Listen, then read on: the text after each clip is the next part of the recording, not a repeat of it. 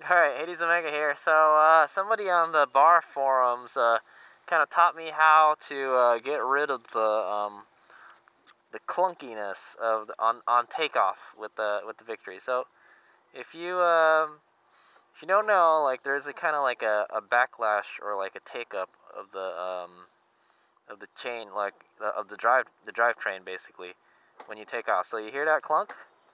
You can hear that clunk. So they they taught me that someone taught me that if you back up the car a little bit and back up the motorcycle like a foot,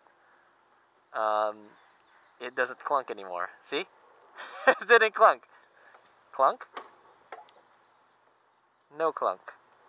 So there's a little trick for the Empulse to keep it from keep that backlash, that little clunk from happening, is to back up the bike a little bit while it's in gear, and then it's gone. So that kind of takes up that extra the slack and stuff in the drivetrain. So it's pretty cool.